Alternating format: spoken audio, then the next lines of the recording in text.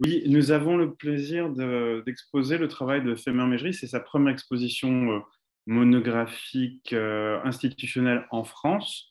Et nous reviendrons dessus, mais avec Thameur, nous avons eu l'opportunité de travailler à plusieurs reprises ensemble sur plusieurs projets d'exposition. Le principe de cette présentation n'est pas de vous donner trop d'informations sur l'exposition en elle-même et de garder un petit peu de surprise, mais peut-être de présenter le travail de Thameur, l'influence, ce qui se cache derrière, ce qu'il nous raconte, parler aussi du contexte spécifique de la résidence qu'il effectue à Lyon en ce moment. Et pour cela, nous avons préparé cette petite visio avec quelques images. Et donc, le premier sujet, c'était peut-être de te demander, Thameur, si tu voulais bien te présenter à nos amis qui sont avec nous ce soir. Bonjour tout le monde, je vous remercie pour votre présence et pour être là, pour nous entendre parler du travail, de mon travail et de l'expo et de ma résidence au Mac de Lyon. Je m'appelle Thameur Mejri, je suis artiste plasticien tunisien et aussi enseignant universitaire tunisien. Je suis né en 82 et c'est-à-dire je suis actif sur la scène artistique tunisienne et aussi sur le plan international depuis 2010, c'est-à-dire où j'ai effectué plusieurs expos, j'ai participé sur plusieurs foires et c'est-à-dire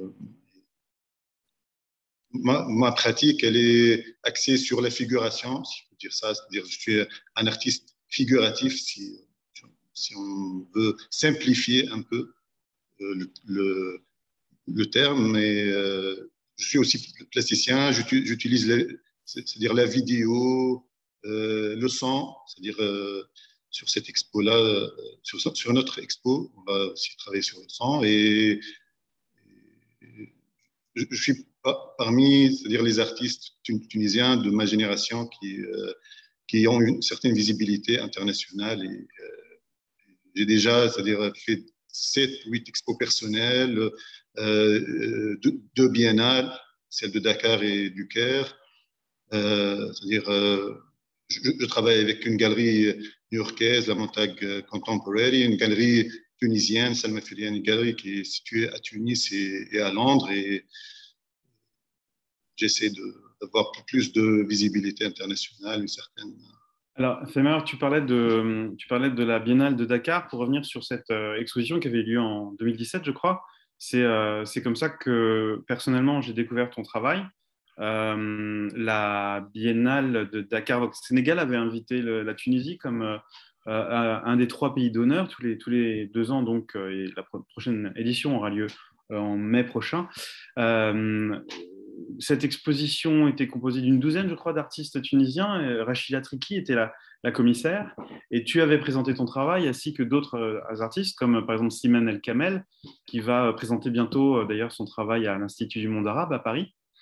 Et personnellement, en tant que commissaire, moi, j'avais été frappé par la qualité de toutes les propositions plastiques de cette génération d'artistes, parce que c'était pas mal des artistes d'une même génération, hein. Et nous sommes rentrés en contact et nous avons pas mal discuté. Donc, en gros, toute cette histoire nous a amené assez rapidement au macLYON, puisque c'était aussi le moment où je commençais à travailler avec Isabelle Bertolotti au macLYON. Nous avons programmé, nous sommes allés avec Isabelle à Nabeul, te rencontrer dans ton atelier, et nous avons rapidement programmé une exposition pour toi qui devait avoir lieu en 2020, n'est-ce pas? Oui, septembre 2020.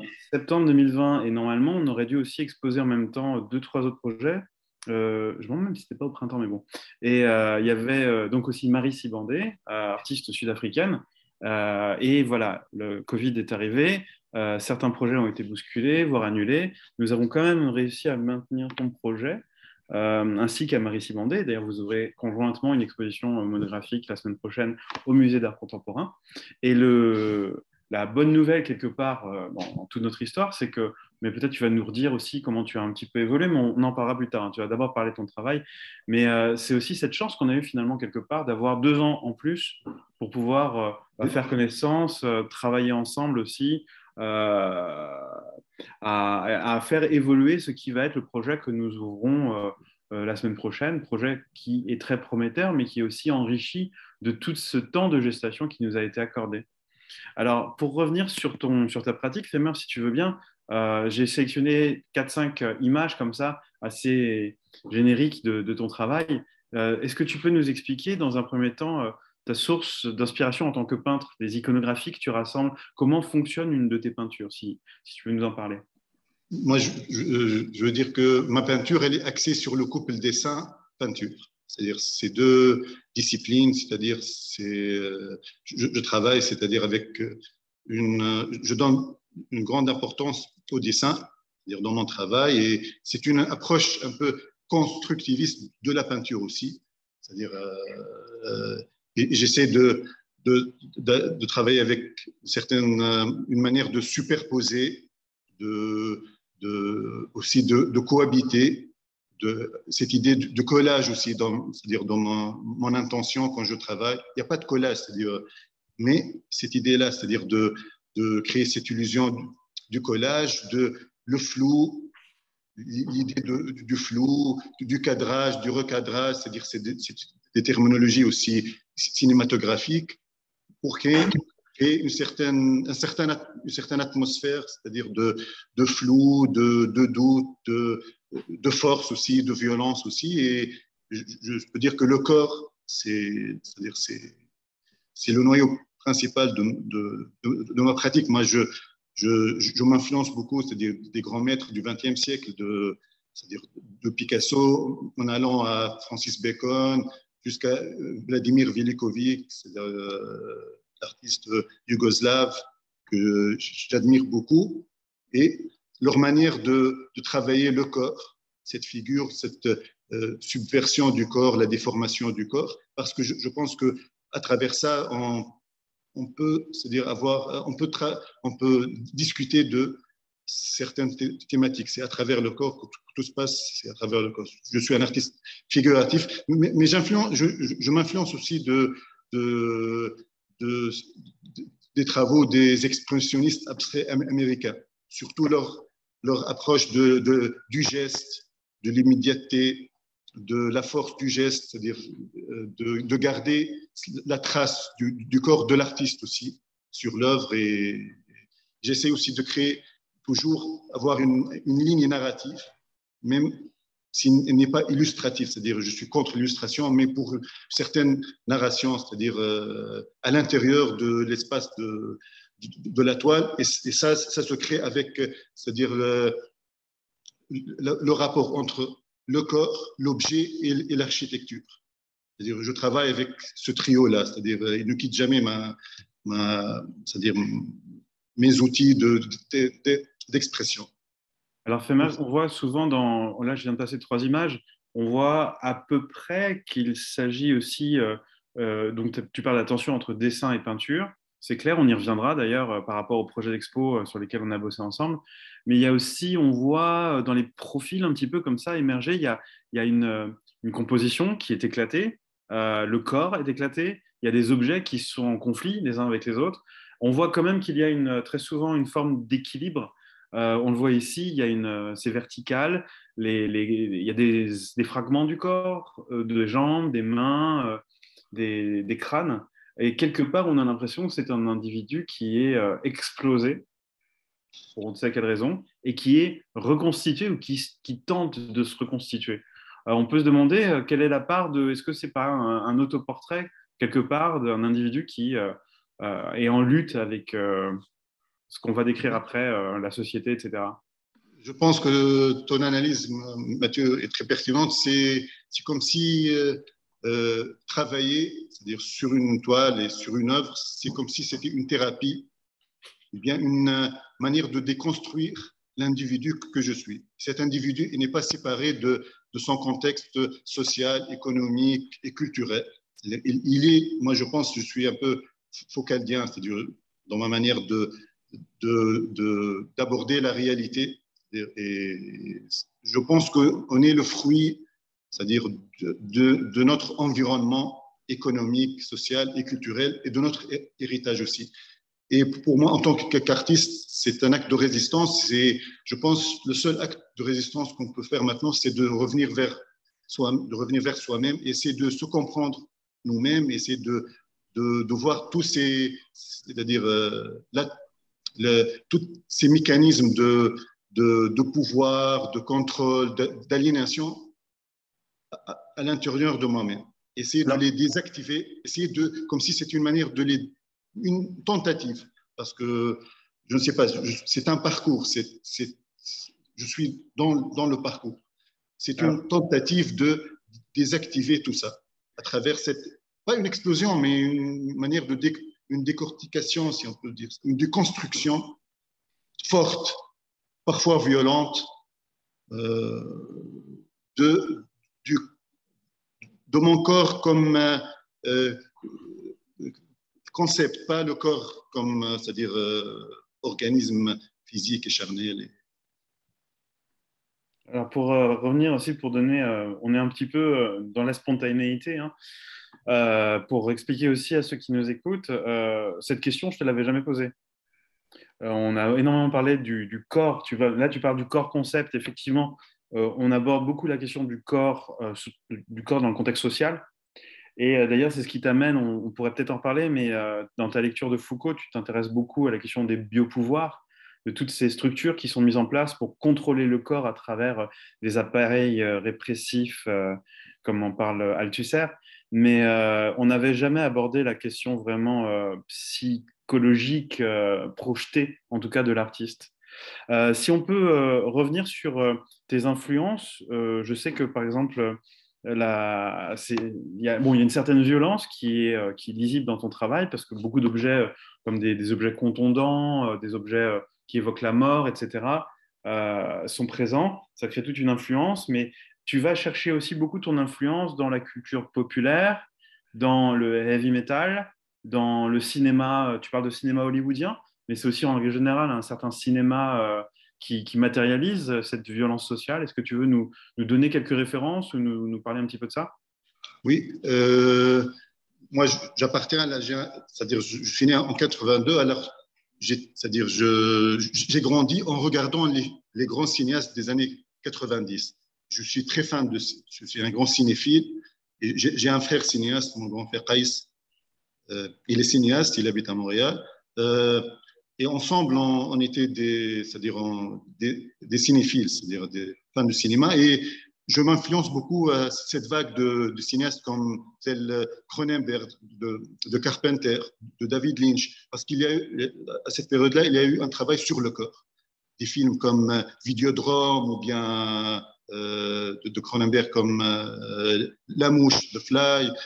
Ça, c'est l'hybridation du corps, la transformation du corps, parce qu'il savait que on est en train d'entrer dans une ère le corps humain il va devenir un concept, c'est-à-dire un hybride. Et tous les repères et toutes les évidences seront brouillés, c'est-à-dire au futur. Et moi aussi, c'est-à-dire quand je dis le corps concept, parce que je parle du corps en tant que Tunisien, c'est-à-dire nord-africain, de culture musulmane, pas de confession musulmane, parce que moi je suis, c'est-à-dire athée, je ne crois pas, c'est-à-dire dans les religions monothéistes, et je n'ai pas de croyances spirituelles ou métaphysiques. Alors je parle en tant que le corps qui vient de cette région-là et qui porte en lui un certain héritage, un certain vécu, une certaine culture. C'est-à-dire, surtout, moi je conteste cette forme de virilité, de performance. C'est-à-dire, et Foucault disait ça, il disait que la virilité et la masculinité a besoin d'être toujours en performance pour exister. Et si elle cesse d'être dans la performance, elle n'existe plus. C'est-à-dire, elle est toujours, c'est-à-dire, et si on dit performance, on dit violence, on dit, c'est-à-dire prise de pouvoir sur l'autre, essayer d'anéantir c'est-à-dire de contrôler l'autre pour pouvoir exister. Et Alors, il y a de tout ça c'est-à-dire dans ma peinture, dans ma manière de concevoir le corps, c'est-à-dire dans la composition et comment je découpe, j'essaie de voir au-delà. C'est aussi une manière c'est-à-dire de Derrida aussi, il travaille sur les concepts, il voit au-delà des concepts et leur origine. Un travail peut-être aussi archéologique et anthropologique. Alors, pour revenir sur effectivement cette iconographie, je parlais tout à l'heure du heavy metal, merci de nous avoir expliqué par rapport au film, Ah oui. c'est très important et très intéressant. Tu as aussi de toi-même abordé une question que j'allais te poser qui était qu'est-ce que c'est de représenter le corps dans la société tunisienne et justement dans une société arabo-musulmane. Mais tu as répondu. En revanche, on peut peut-être revenir sur toute cette iconographie. On parlait tout à l'heure comment dire, de Foucault et aussi de Agamben avec la notion d'état d'urgence. D'ailleurs, c'est entre parenthèses le titre de notre exposition. La notion d'état d'urgence, c'est qu'on vit dans une société de contrôle. L'autre fois, on a fait une conférence dans une école et une jeune fille a posé la question pertinente de où était le corps de la femme dans ton travail. Et je veux juste, avant que tu peut-être évoques ça, expliquer que l'iconographie dans ton travail, attention, il y a des micros qui sont restés allumés, peut-être on entend des imprimantes, si vous voulez bien couper s'il vous plaît. Euh, on a compris qu'en fait ton travail, c'était pas c'était pas une nature morte dans le sens, comment dire, dans le sens de Manet par exemple. Ce n'est pas une description de ton environnement dans la logique d'une représentation d'objets plaisants qui viennent constituer un environnement fantastique ou qui te fait rêver. En fait, tu es dans cette iconographie en train de rassembler des objets qui constituent un rébut des associations qui décryptent plutôt les enjeux contemporains que sont le contrôle, la surveillance, la domination. La domination, tu l'as dit tout à l'heure, à travers le corps de l'homme, c'est aussi une forme de violence physique appliquée à toutes comment dire, les appareils répressifs ou de contrôle. Hein. Et donc, du coup, effectivement, il n'y a pas de corps de femme puisque tu disais que tu n'avais pas de problème avec la représentation de la question de la femme. C'était plutôt, en fait, effectivement, une mise en scène de ces instruments de domination et de pouvoir. Oui, c'est ça, Mathieu. J'ai pas plus grande chose à rajouter. Merci. Non, mais est-ce Non, que tu peux, par exemple, si on oui, prend oui, cette oui, peinture-ci, oui. représentée, elle est assez intéressante parce qu'on voit le corps disparaît un petit peu plus et en même temps, il y a des choses très claires. Par exemple, tu me parlais des ballons de football, je trouve ça hyper intéressant sur la question de la socialité. Est-ce que tu veux nous en parler? Par exemple, le football, c'est devenu, c'est-à-dire, je parle chez nous, hein, une certaine c'est question identitaire et d'appartenance. C'est-à-dire, surtout les jeunes, ils ont quitté, c'est-à-dire, et déserté la vie politique, mais ils font de la politique à travers le football et à travers, c'est-à-dire, à travers, c'est-à-dire leurs équipes de football. Et c'est une manière aussi à travers laquelle, c'est-à-dire le football, se manifeste cette masculinité, cette virilité, cette idée de compétitivité qui est, c'est-à-dire toxique, c'est-à-dire cette idée que, et ça, c'est-à-dire je m'inspire de Surveiller et punir de Foucault, c'est-à-dire il parle de ça. C'est le nouveau système capitaliste qui a instauré cette idée-là de compétitivité, de compétition et pour le bien du marché seulement. Et il y a aussi un certain système, c'est-à-dire j'essaie de mettre le corps dans un système précis, c'est-à-dire avec ces traçages-là, ces formes architecturaux qui ne sont pas, qui sont sans identité, non pas une certaine identité ou bien authenticité, parce que je conteste aussi notre approche de la ville, de la cité en tant qu'arabo-musulman. On n'a pas encore la notion de cité et d'individu et de citoyen encore. On n'a pas cette conscience historique des choses, c'est-à-dire et de la réalité. On vit dans une certaine stagnation et une certaine nostalgie du passé, et on n'est pas dans un esprit de construction et du futur et d'innovation et de créativité. Ça, c'est un autre sujet, mais c'est le corps qui subit ça. C'est-à-dire, ces pouvoirs-là, ils dominent à travers le corps, à travers notre conception de la nudité, de la sexualité aussi. des libertés individuelles, tout se passe à travers le corps. Et moi, je pense que cette crise sanitaire, elle a démontré que pour contrôler les gens, il faut contrôler leur corps, leur déplacement, leur liberté de bouger, comment aussi ils se soignent, c'est-à-dire tout ce qui est sanitaire, c'est-à-dire médical, c'est-à-dire ça affecte notre perception de notre propre liberté aussi. Comment on cède, c'est-à-dire petit à petit, on cède nos libertés au pouvoir en place.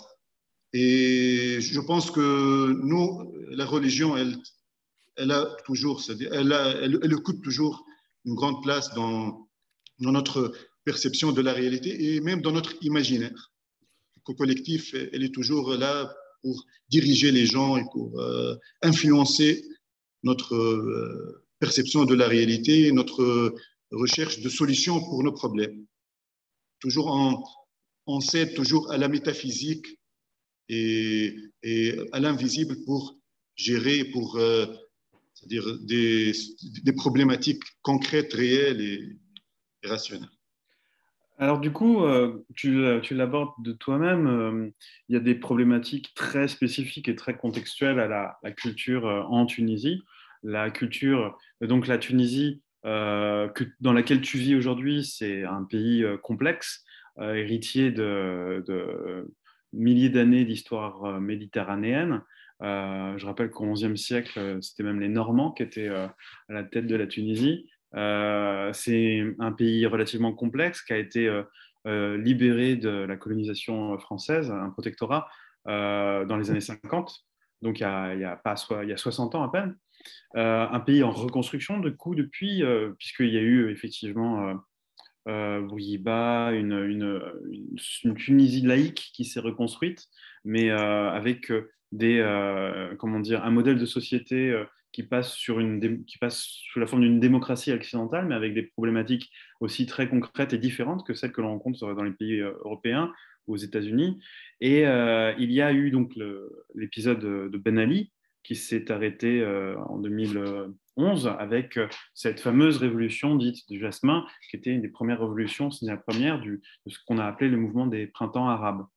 La situation aujourd'hui est complexe, puisque pour rappeler aussi à ceux qui ne suivent pas nécessairement, on a un président qui s'appelle Kais Saied, qui a par exemple qui a une méthode relativement forte pour appliquer des évolutions et aussi pour faire face au mécontentement lié au manque quelque part de changement lié à cette révolution de jasmin.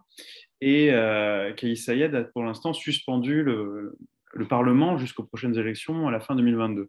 Donc beaucoup de tensions en ce moment, beaucoup de difficultés politiques.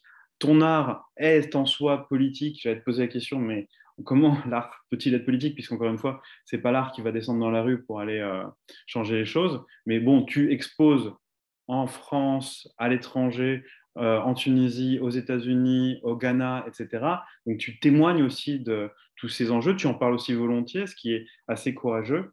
Mais tout ça, je vous raconte tout ça, parce que effectivement, nous avons demandé à Salma Toukan, qui est commissaire adjointe, directrice adjointe de la Delphina Foundation, qui est un lieu de résidence à Londres, mais qui est aussi palestinienne et qui connaît très bien les artistes de la zone MENA et du Maghreb, de travailler avec toi spécifiquement sur notre exposition jusqu'à ce que s'effondrent mes veines. Comment s'est passé ce travail avec cette commissaire, Selma Toukan?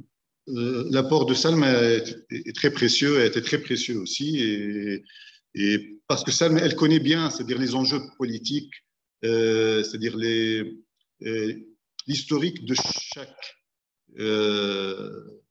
c'est-à-dire élément de discussion, parce qu'elle est de la région et surtout, on a discuté sur c'est-à-dire sur l'influence de la religion, sincèrement, même sur le politique, parce que il y a une certaine, on va de l'avant, mais avec une certaine nostalgie pour le passé. Et ça, c'est-à-dire, c'est pas compatible avec c'est-à-dire le concept c'est-à-dire de la liberté, de la démocratie, d'aller de l'avant et essayer de briser, c'est-à-dire les tabous, c'est-à-dire l'héritage aussi, c'est contester l'héritage. Et chez nous, on ne peut pas, c'est-à-dire on n'est pas encore en mesure de vraiment de contester.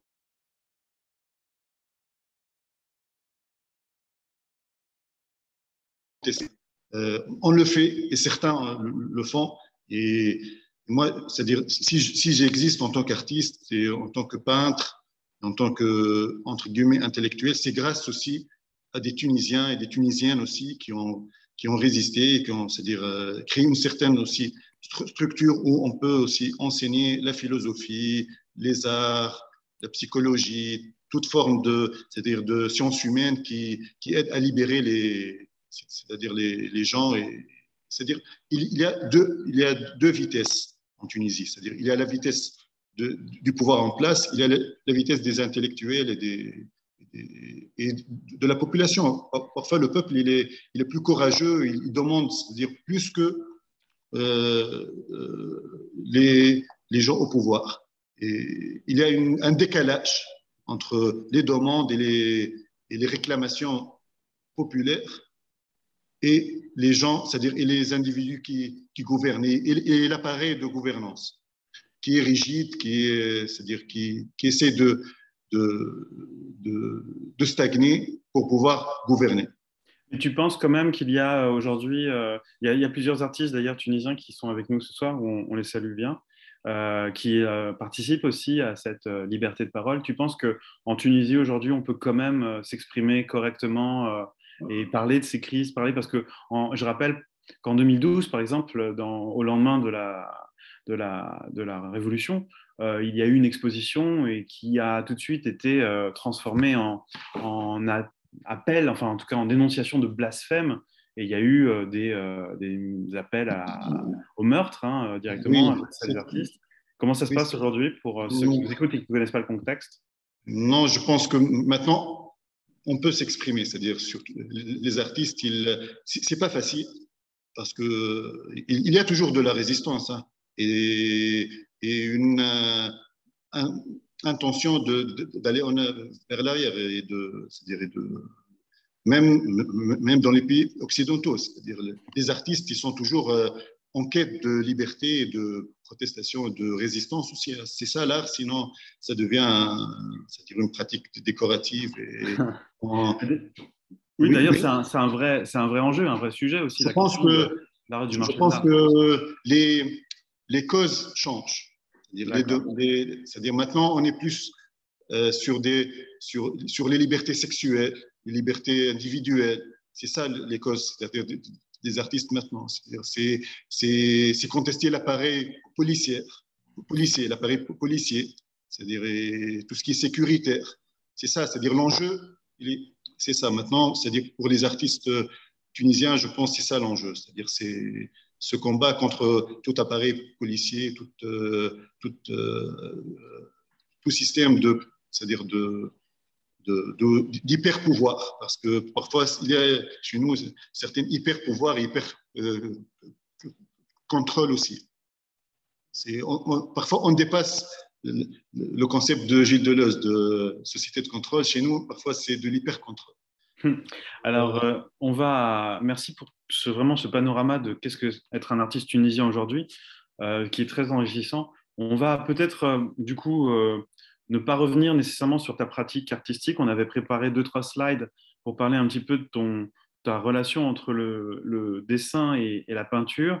Peut-être si, quand même, évoquer cette exposition de 2020 que nous avons faite ensemble à la galerie de Selma Feriani, à Sidi Bou Saïd, Walking Targets, qui était un moment aussi assez clé pour toi, pour libérer le dessin.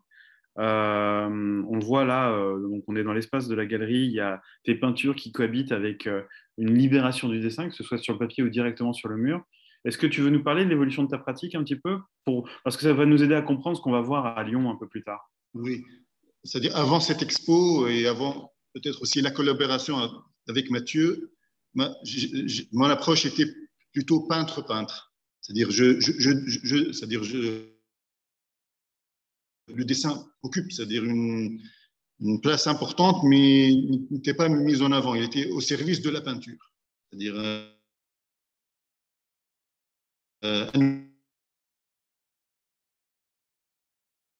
échange, on a décidé de mettre en avant le dessin et pour échanger, on a décidé de mettre en avant le dessin et pour essayer d'évoluer dans tout ce qui est iconographie et objet et le rôle de l'objet aussi et dans ma pratique aussi parce qu'avec le dessin, on n'a pas, c'est-à-dire l'opportunité et la possibilité de camoufler, c'est-à-dire de mettre de la couleur pour influencer, pour hypnotiser aussi le regardeur. C'est-à-dire avec le dessin, tout est là, c'est direct.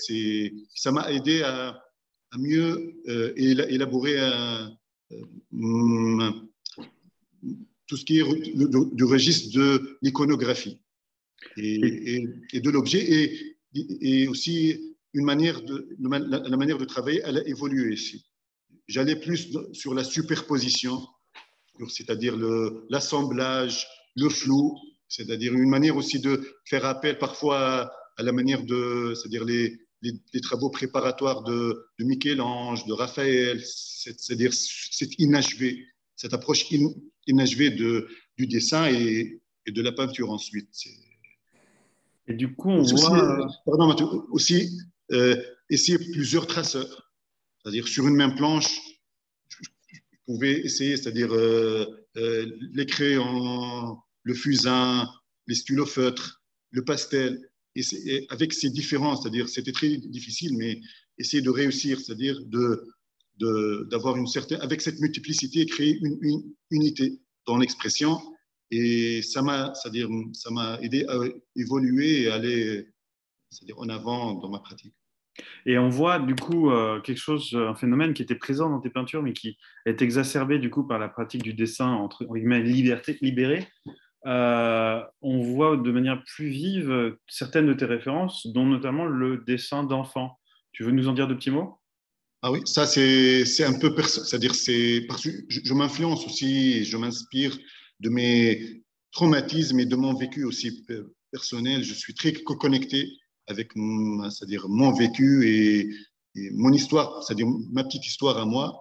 Et c'est l'avènement de ma fille, c'est-à-dire quand je suis devenu papa, ça fait 8 ans, j'ai une fille qui s'appelle Baye, depuis 8 ans maintenant. Et c'est-à-dire être papa, c'était comme un traumatisme, sincèrement. C'est pas facile, c'est-à-dire artiste et papa, ce rôle, cette fonction, parce que être père, c'est une fonction. Alors, pour essayer, et à travers ma fille, je me suis découvert moi-même. Et j'ai eu c'est-à-dire, je suis revenu sur ma propre enfance, mes propres traumatismes d'enfance, et c'était comme une manière de me libérer et de libérer mon dessin aussi.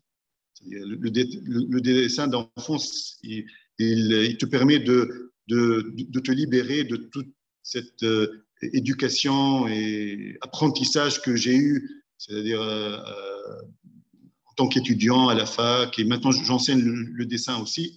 C'est une manière de résister à ça et de désactiver.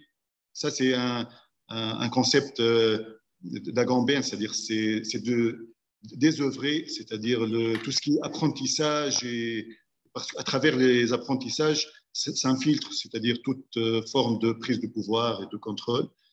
Et aussi cette liberté dans le choix de la couleur, des dimensions, des proportions aussi.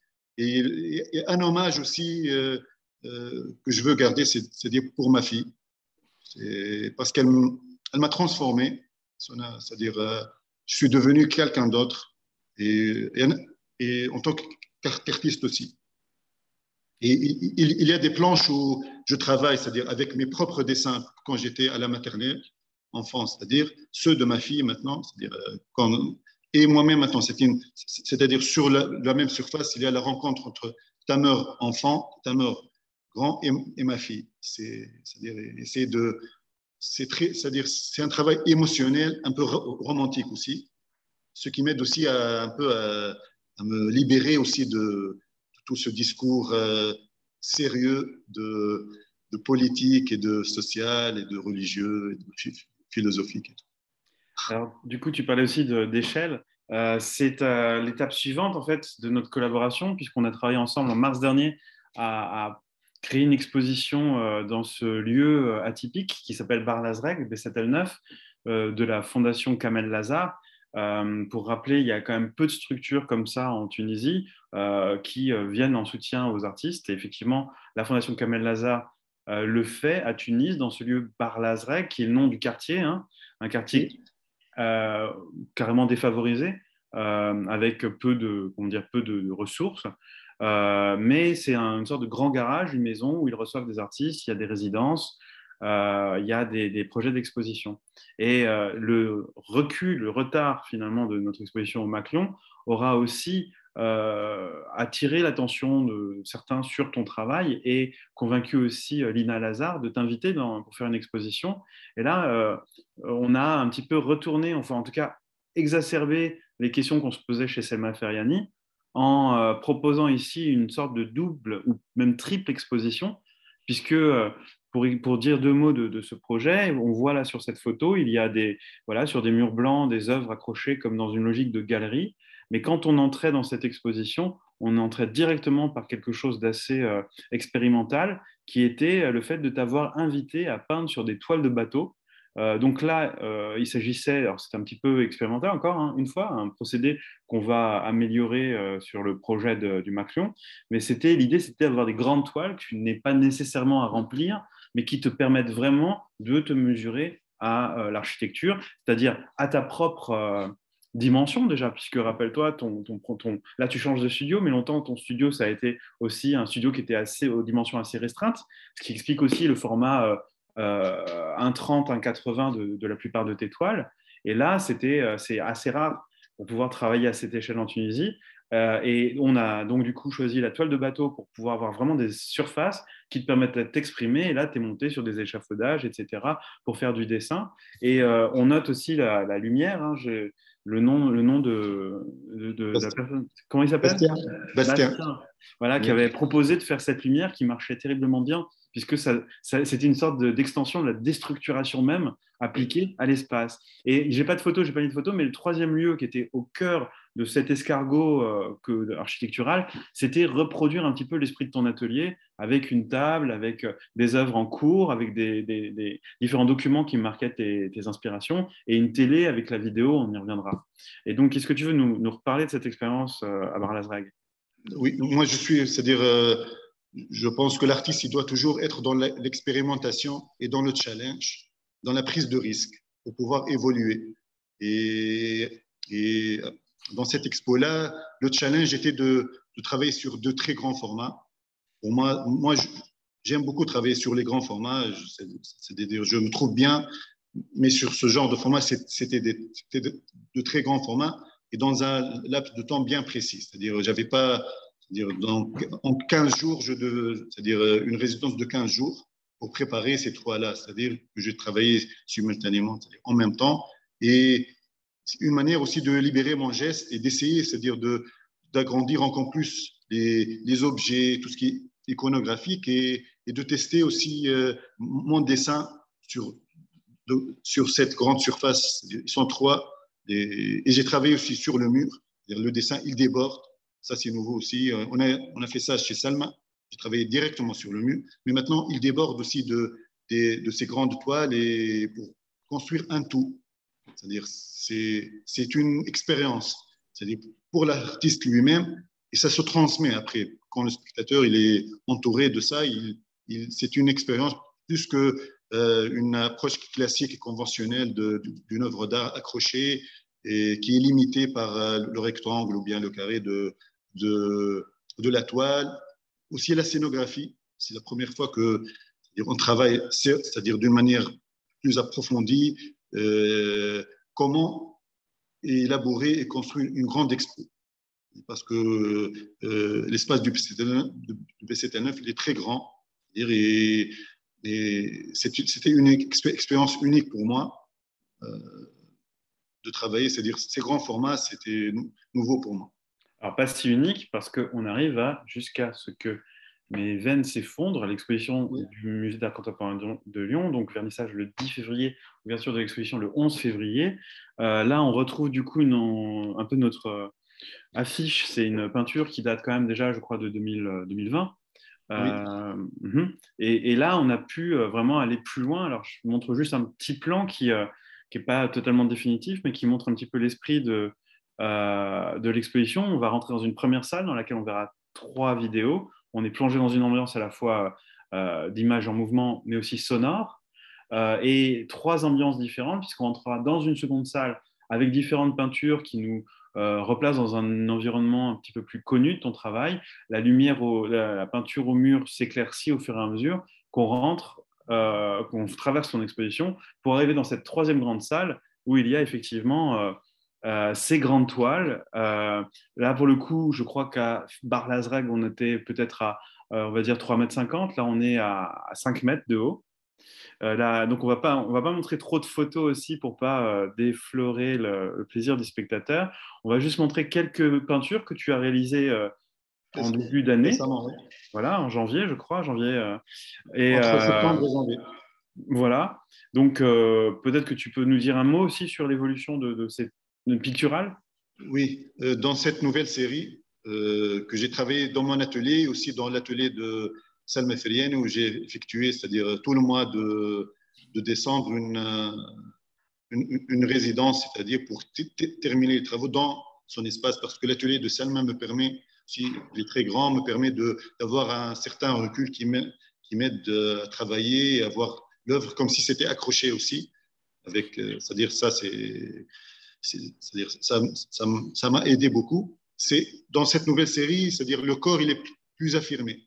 Le travail sur le corps, il est plus concentré, plus affirmé, et il y a, c'est-à-dire l'introduction de ces grands aplats c'est-à-dire de couleurs qui entourent le corps pour mieux le faire sortir.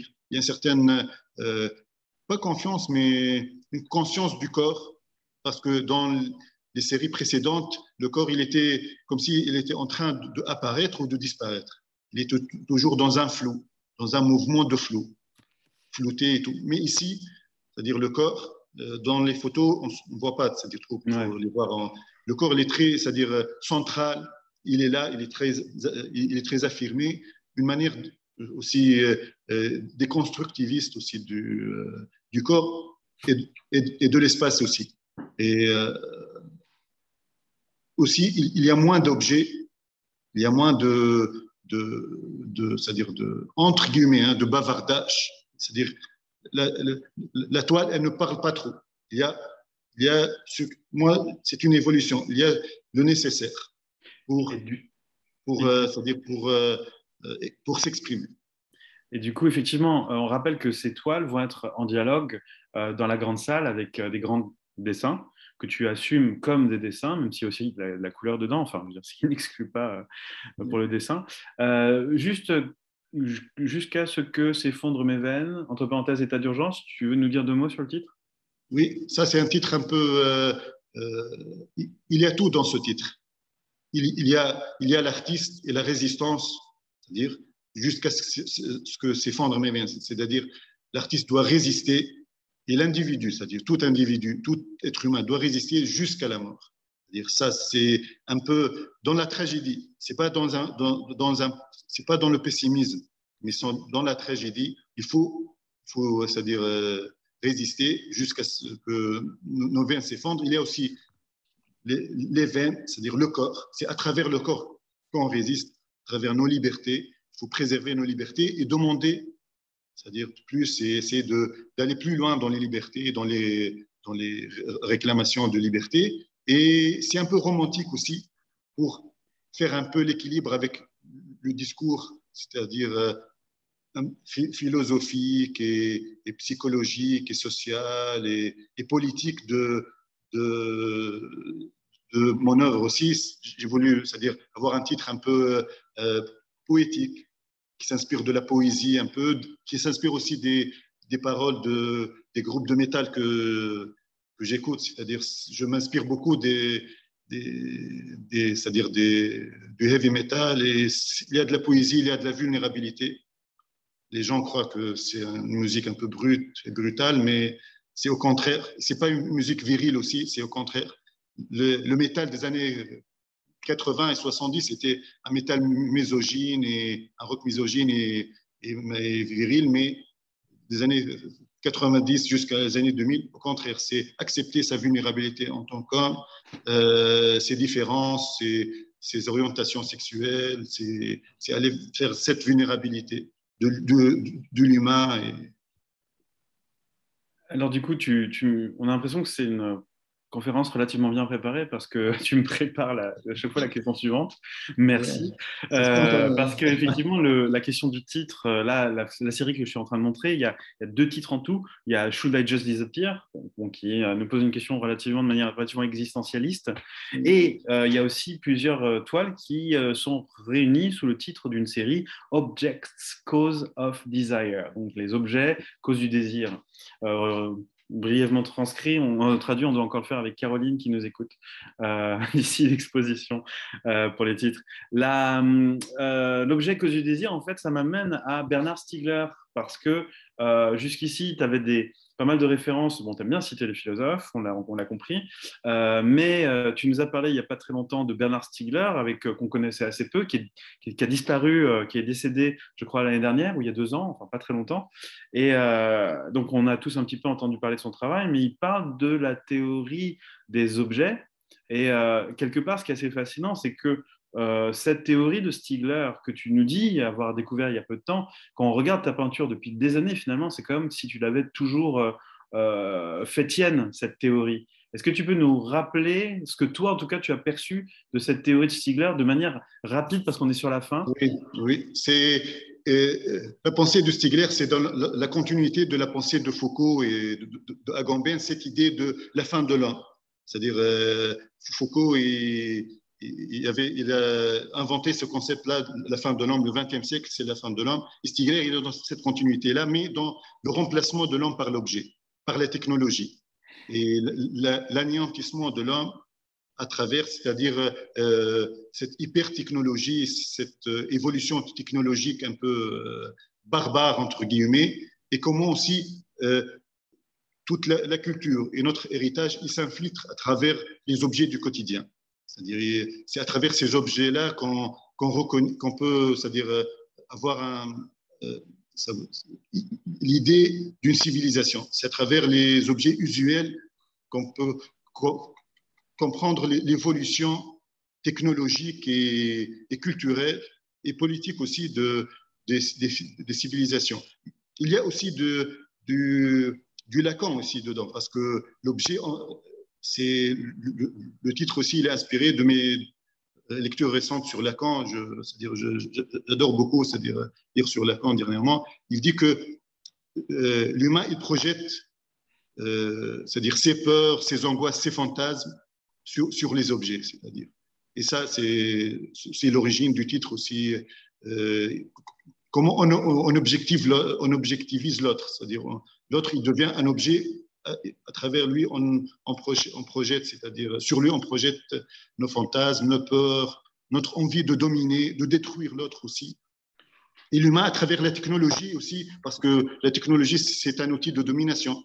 C'est aussi le couple savoir-pouvoir de Foucault. C'est-à-dire, je cite beaucoup Foucault, mais toute la philosophie de fin du XXe siècle, du début du XXe siècle, elle est inspirée de Foucault. C'est-à-dire, il est le plus cité, c'est le philosophe le plus cité au XXe siècle.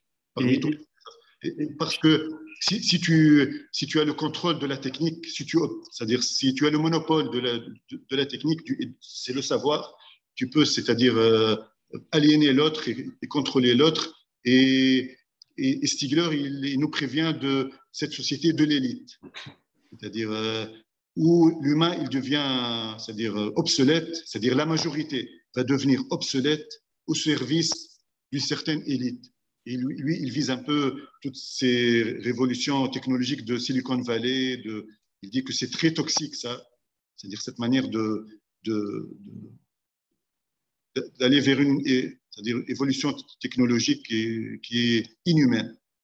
Car il a beaucoup travaillé aussi sur la notion de travail, et de travail notamment aussi, tu l'expliquais l'autre jour, à travers le fait que l'être humain est né incomplet, puisque il n'a pas de griffes, de crocs, de canines, il a froid l'hiver, il se coupe les pieds quand il marche.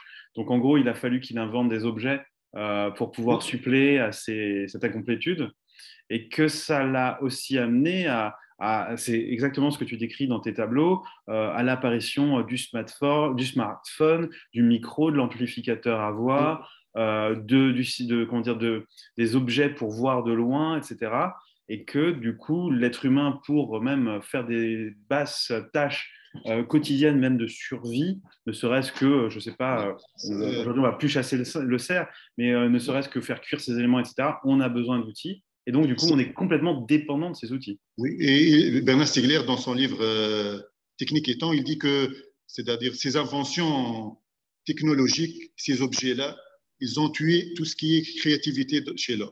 Et ça commence entre, lui, il dit ça commence entre la mère et son enfant. C'est-à-dire, il y a toujours une intermédiaire. Même, c'est-à-dire, dès le début, il y a des objets intermédiaires entre les humains, c'est-à-dire pour gérer, c'est-à-dire leurs relations et pour même tout ce qui est affectif. Et lui, ici, il dit que ça cause des traumatismes et une certaine subversion de notre libido, de nos désirs aussi. Notre désir, il est erroné. C'est-à-dire, lui aussi, il cite beaucoup Freud aussi dans ses écrits et tout. La psychanalyse, pour lui, ce qui m'a amené à un peu à voir chez Lacan, et parce qu'il dit que notre société, maintenant, elle a une libido et un désir un peu erroné et qui fonctionne mal. C'est à cause des objets qu'on a créés au début. On a créé pour faciliter, pour augmenter notre espérance de vie, mais on est devenus les esclaves de ces objets-là.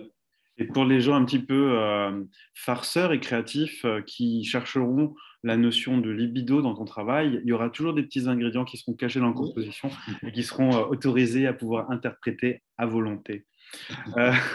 Je vais passer juste du coup un petit guide de au revoir. On va peut-être laisser la place pour 2-3 questions dans la zone de texte. Si vous avez des questions à poser, pour pas que ce soit la cacophonie, je vous invite à les poser dans la zone dans la boîte à messages.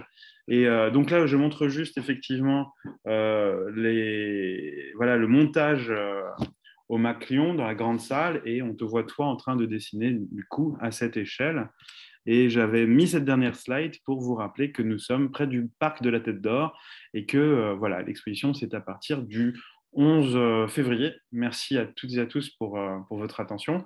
On va peut-être pouvoir prendre quelques petites questions si jamais vous avez envie de vous adresser à Thameur. C'est le moment. Donc, il y a Rochdi Belgasmi qui nous dit bonjour. Bonjour Rochdi. Là, je dis bonjour.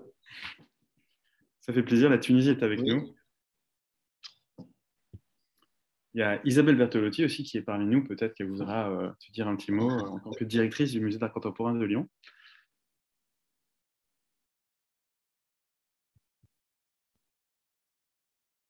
Voilà, sinon, est-ce que tu veux encore un truc à rajouter? Ah, Isabelle est avec nous. Je vais remettre ma vidéo. Ouais, merci beaucoup. Moi, j'ai trouvé vraiment super parce qu'on a abordé plein de choses et ça paraissait naturel. Mais je sais que Matthieu travaille beaucoup aussi. Donc, merci pour toutes les choses que tu nous apportes sur cette œuvre en elle-même. Hein. Je trouve que c'est vraiment super. Merci à Thameur surtout d'avoir accepté de venir en résidence chez nous parce que c'est toujours un grand moment de partager la vie et la création des artistes qu'on côtoie tous les jours en train d'avancer sur leur toile. C'est pas toujours simple pour eux d'être un peu à la vue de toutes les équipes qui passent. Donc, merci de nous faire partager tout ça. Et peut-être merci à tout le monde aussi d'avoir suivi votre passionnante discussion de ce soir. Merci Elisabeth, merci.